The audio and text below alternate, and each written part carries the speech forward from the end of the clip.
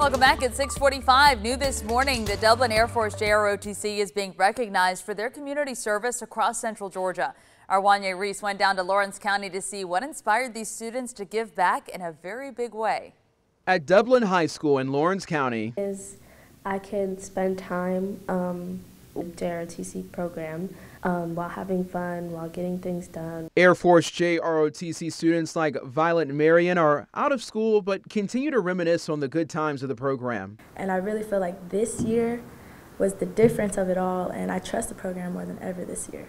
This year, the students got to celebrate for not just helping their community, but getting honors for it. It was amazing. We worked so hard for this, everybody's so willing to, all come as a team. It was amazing because, everybody wasn't, just sitting down, everybody wanted to help. The students completed more than 5,000 hours of community service, earning them recognition for their distinguished service. Our second year in a row that we've received Distinguished Unit with Merit. That goes out to about 5% of the JRTC units. We have, I think it's 834, in the United States. JROTC instructor Philip Baum says he is proud of his students for racking up the community service hours by helping out people in Dublin and across central Georgia.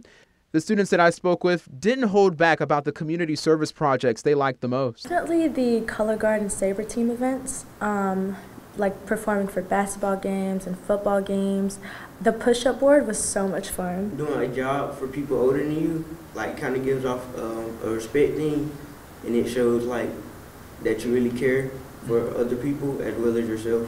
While these students are excited about the honor they earned, they keep the Air Force's values of integrity first, service before self, and excellence in all at the forefront of their service. In Dublin, Wanya Reese, 13 WMAZ News. Some great work that program is doing. Now, while it may be summer, the students are already preparing to serve the community again this upcoming school year.